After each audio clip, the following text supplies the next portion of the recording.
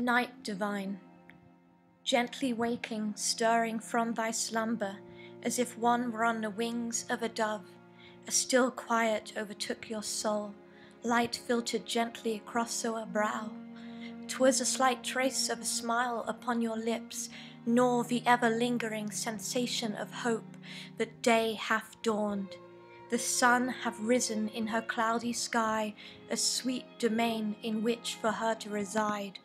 Thoughts of river boats, blossomed flowers fresh with dew, fill your head as excitement grew, and London's cafes bustling still, the picnics and the gowns, summer walks and flower crowns. Oh, but sweet, sweet false hope, 'tis not the rising of the sun, but the dying of the day.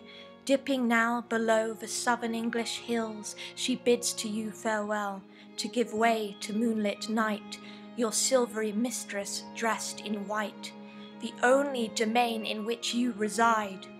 Pulling back your white sheets now, which are in fact your burial shroud, was ever one split twain in such anguish, white as the ghost, still and languid, your porcelain skin laid against the stone?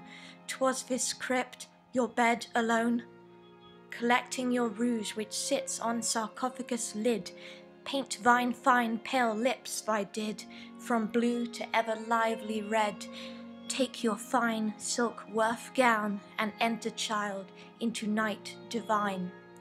London's dark streets beckon you to do as God intended still, without grace or love devout, without kiss of daylight's pout.